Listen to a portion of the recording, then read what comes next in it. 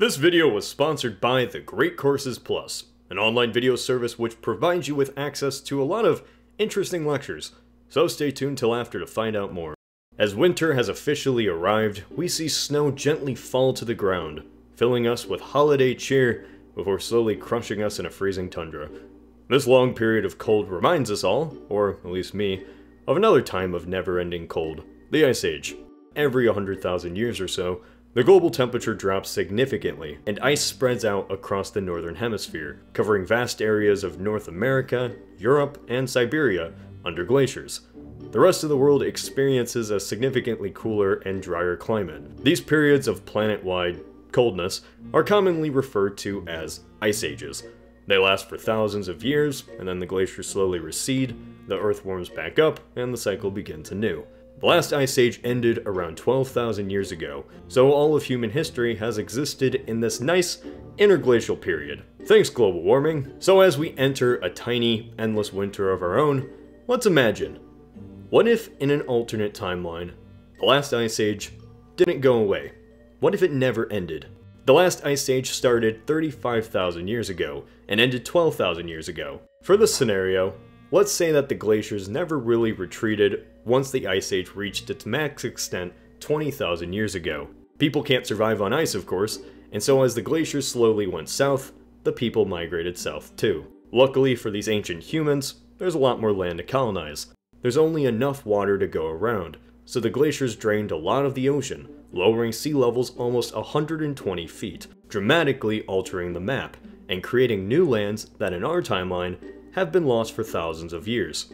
Scientists theorize that people settled and lived their entire lives on these now lost regions, which were once all over the world for 100,000 years. In this alternate timeline, had these places not been flooded by the ocean and the population not dispersed, these regions are now centers of culture, villages, and hunting grounds. Europe is divided into three parts: glacier, tundra, and plains. The glaciers have lowered sea levels to change the shape of Europe. There's no British Isles or Scandinavia.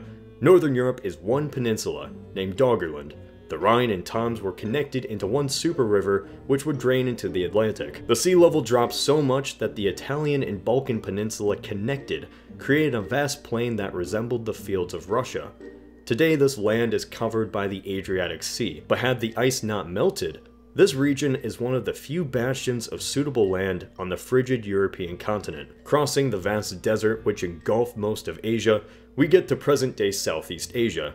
Today, this area and Indonesia contain thousands of islands stretching down to the continent of Australia. Yet 20,000 years ago, this region was simply two lands, Sunda and Sahul. Sunda's lowest point, an area now covered in ocean, was a tropical grassland, comparable to India.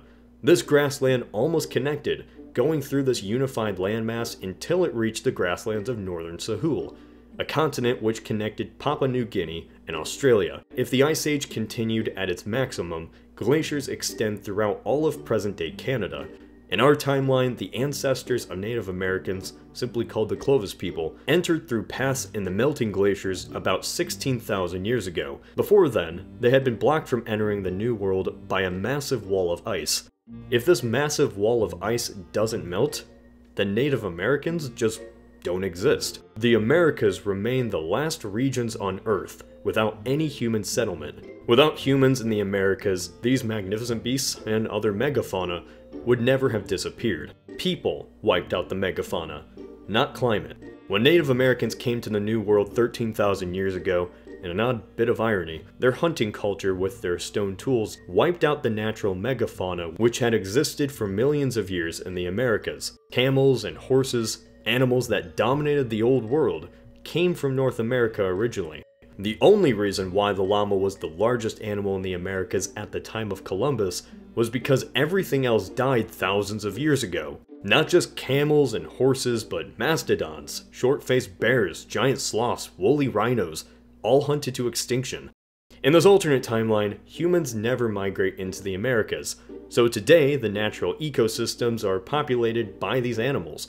Imagine camels on the plains of Kansas, ground sloths in Connecticut, elephants in California. Just like this literal ice wall prevented humans from expanding, The Ice Age was a wall on the human development. To have civilization, you need permanent settlement. To have this, you need agriculture. And it's no coincidence, once the glaciers receded 12,000 years ago, that agriculture finally began.